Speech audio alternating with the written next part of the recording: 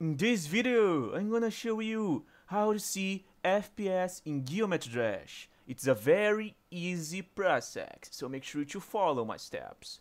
First of all, you need to locate your Steam app on your devs, and you can click to open the app. After doing that, you'll be able to check the homepage of Steam app, and you'll be able to see right here, Store, Library, Community, and much more. But you just want to know how to see FPS in Geometry Dash. To do that, you can just click right here in the Steam icon, right here, at the top corner at the left side. If you click there, this tab will appear in your screen, and you'll be able to see go offline, sign out, change account, and much more.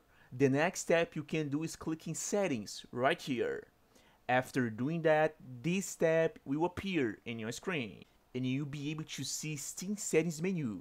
You can check informations and configurations about your account here, family, interface, and much more. To be faster, you can just click right here in Game tab. After doing that, you'll be able to check this page right here, and you can see the Steam overlay information section now.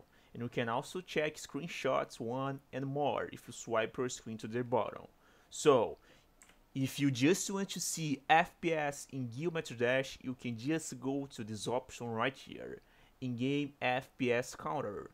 So, you can click in this arrow right here and select where your FPS will appear. In my case, it is in the top left.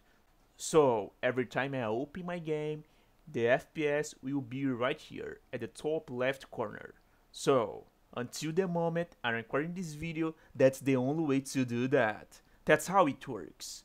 I hope I helped you in how to see FPS in Geometry Dash. If this video helped you, please make sure to leave a like and subscribe for more info tips.